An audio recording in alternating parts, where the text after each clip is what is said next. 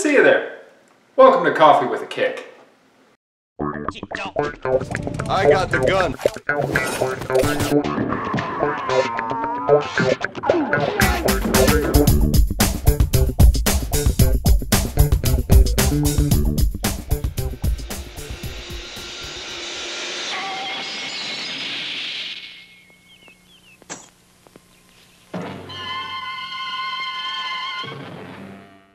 Hi, welcome back to Coffee with a Kick. Today, we're going to be talking about The Flying Guillotine. The Flying Guillotine is a kung fu movie from 1975.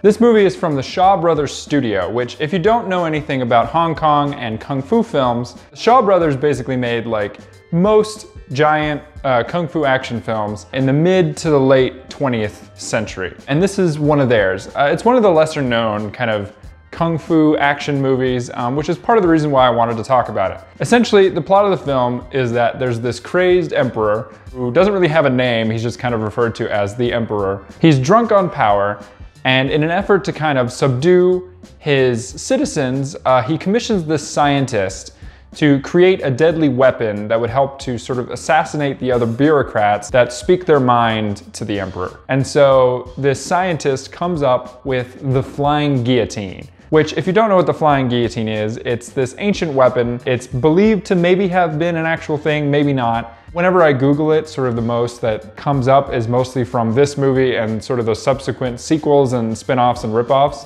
of this movie. So essentially what it is like a really deadly hat that you throw at somebody and it kind of like drops like a laundry basket, which then kind of pops your head off like a cherry. So the scientist creates this weapon and it's supposed to be deadly and unstoppable. He trains up a force of 12 guys and uses it to basically assassinate the enemies of the emperor. But not all is perfect in paradise, as one of these new assassins starts to feel some guilt and remorse for his actions, so he takes up arms, he goes on the run, he finds new love, and he fights back against the Flying Guillotine. One of the things that I really like about this movie is that its plot is actually incredibly interesting. A lot of times in these kung fu movies, the plot tends to be somewhat flimsy because what you're there for is the action. So a lot of times the plot tends to just kind of be a device to get people from one place to another. But in this movie, there seems to be like actual motivation to the action. A lot of the scenes feel natural because of what's driving them forward in the plot. And it just takes a really dark turn and actually has sort of consequences for the hero, it has consequences for the villain, and it's a really interesting narrative. I really like the way it sort of speaks to fighting against power, to fighting against oppression, being one man railing against the system. There's really great themes in it of surveillance and sort of like the way that citizens are turned against each other. It's a really interesting plot, and I think that if you're going into it thinking that it's just gonna be action after action, it's not really that. But it is a really great movie with a really solid plot, and the acting is all great. The dog is licking the tripod. Honey, I'm trying to film a video.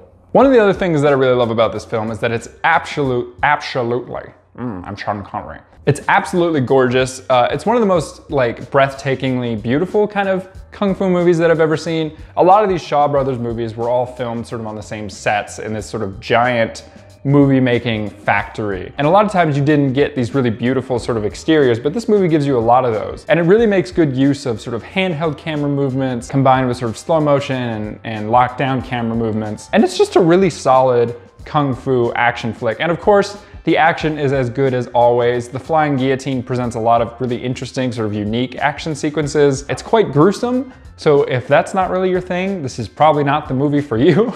It's on Netflix right now, and I do recommend watching it on Netflix because I actually bought a DVD to be able to make this video, and oh my God, is it the worst DVD I've ever bought. I don't know exactly how they got this copy of the movie, but it looks like it was like a VHS rip.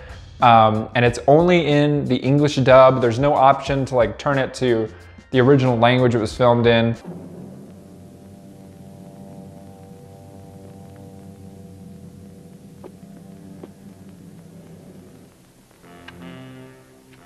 I've done it. And now I'm ready.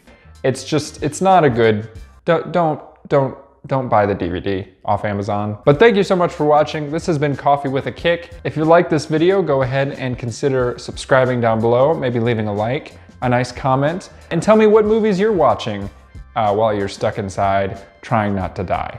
Now, if you'll excuse me, I need to go back to running for my life.